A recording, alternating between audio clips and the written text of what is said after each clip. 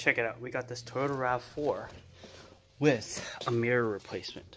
So this mirror is broken, so we're gonna replace this. But the wiring harness is actually tucked behind the door panel. So instead of removing the whole door panel, what I did was I actually pried along here, pried open this part, and I was able to reach inside and unclip the harness. So to save you guys some time, instead of taking the whole door panel off, if you're able to get, you know, a clip removal tool, slip it behind the panel, just pop the top section here in this corner. You peel it back, and then you can reach in there to unplug the harness, which is what I did. Push the little tab. So this little tab here, and then you're able to disconnect this harness.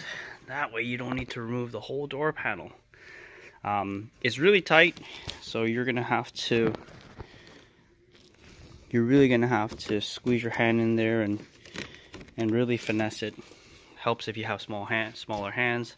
Forgot to say that this little cover goes right there, and that you just pop it off. See, there's two clips holding it in, so you just have a clip remover and just pry there, and you can pop it off.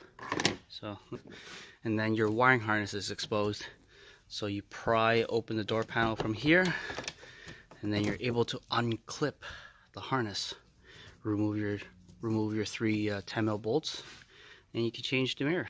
So got the new mirror on. Here's the harness. So there's the harness in the door. So I just unclipped it from the door panel, from the door. There's a little clip here. So we just got to push that back into place once we get this plugged in, just like that.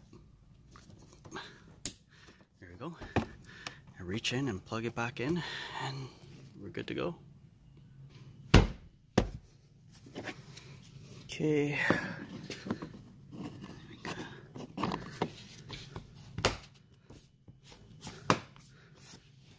Oh, just like that. In our case, the shell didn't break, so we're just gonna reuse the shell and clip it back in place, and we're gonna be done. So